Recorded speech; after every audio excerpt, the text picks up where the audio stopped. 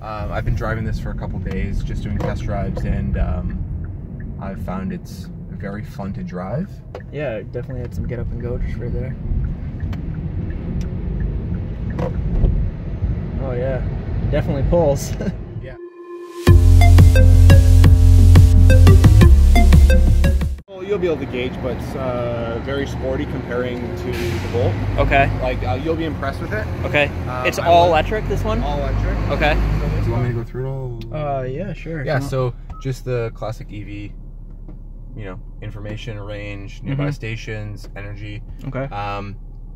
You know, standard stuff. With this, you have 3 drive modes: Eco, Normal, and Sport. Okay. I keep it on Sport because it doesn't limit you to anything. And you have options for your regen. I keep it at full. Just when test driving, it's good to give people the full EV experience. So that's similar, level 3 is similar to like the L mode and the Bolt? Yes, exactly. Okay. The cool thing about this car is you can adjust the regen while you're driving with the paddle shifters. Oh, okay. So if you see while I shift into drive here, I can adjust it on the, just under the speedometer there. Okay, yeah, I see it. Yeah. I like to keep it at full, just as a personal preference. It's a fairly heavy regen, so something to get used to. Similar to like the i3? Yeah. Okay. Depending on the scenario that you're driving, it's good to adjust.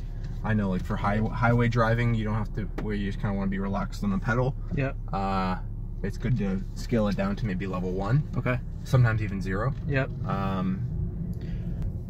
You have a lot of buttons here to adjust stuff like drive mode. You can adjust the drive mode while you're driving. Okay. That when you're in Eco, it limits you to a speed. Yep. I think it's 100, and then you can't use the max settings for heat and air conditioning. Okay. Yeah. Other than that, I find it's a very sporty feeling car. All right. Because you are a little bit lower than the Bolt and Leaf. It does have, and the i3. And the i3. Yeah. Just because this is designed off of a a compact car platform. It feels a little different than the other cars. Okay. I've been driving this for a couple days, just doing test drives, and I've found it's very fun to drive. Yeah, it definitely had some get up and go just right there. Oh yeah, definitely pulls. Yeah, and you even saw there, like, it is wet, but you know, at 40 kilometers an hour, I was having some traction problems. Yeah. So it definitely has the torque, which is nice. Especially, this is a base model car. Like, it sells for $35,000 Canadian. Okay. With the Ontario incentive, $14,000 off. Yep. So it comes to $21,000, and getting in a 2018 for $21,000 is very reasonable. Yeah. And again, if you were to buy a comparable sized car, you wouldn't have the power and the fun, sporty aspect. So that's why I think, you know, that's one thing electric cars have over consumer vehicles, is that even with their base models, they're still tons of fun to drive. Yeah. And I think that's one thing that the public's kind of picking up on now is, wow, for an entry-level car, it's still a fun car. Yeah, I think it had to take Tesla to kind of come out with a car that was like, sort of had the sex appeal that some of the other plugins didn't. Yeah. And yeah, they're at a higher price point. Yeah, you would expect to have some fun in a car that's $50,000, whereas this is $20,000. Obviously, that's in Ontario. Yep. But it is a fun car. Oh, absolutely. I will admit. And even for a Hyundai, they're typically lower end, but I'm impressed so far. It's got a very nice trim level. Yeah. It's very smooth. Yeah. The suspension's great. Yeah. Like the i3 kind of jerked you around on some of these potholes and the manhole covers. Yeah. Whereas this, everything, like I said, it's an electric car built off a gasoline platform. So that's nice. And yeah, the dimensions are nice. Like the back seat's comfortable. You don't feel like you're in a weird compact hatchback or something. And that's what I've gotten a lot of positive reviews from the test drivers. Are the seats heated? Yeah, you can get. I think it comes standard with heat seats, including the back. Okay. And I believe you have heated steering wheel on this car as well. Okay. So the screen's a little small. Yeah, compared to like the Prius Prime or. Yeah. One thing I like is that there's not too many sub-menus with this car. Whereas, I don't know if you noticed on the Prius Prime, there's a lot of menus. Yeah. And for a new driver, it might be a little different to get used to. Yeah. I mean, I've had mine for like 32,000 miles right now, and I still find myself getting lost. What's the all-electric range? 200K as advertised. Okay. But again, so like 120 miles. Yeah. Okay.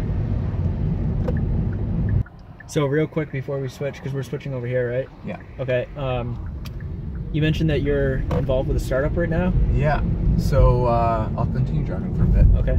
So I'm working with a startup company called SWTCH, spelled SWTCH. Okay. You can find us at switchev.ca. And what we're doing is creating a peer-to-peer electric vehicle charging network. Okay. We're based out of Toronto, so we're kind of with a focus on Ontario right now.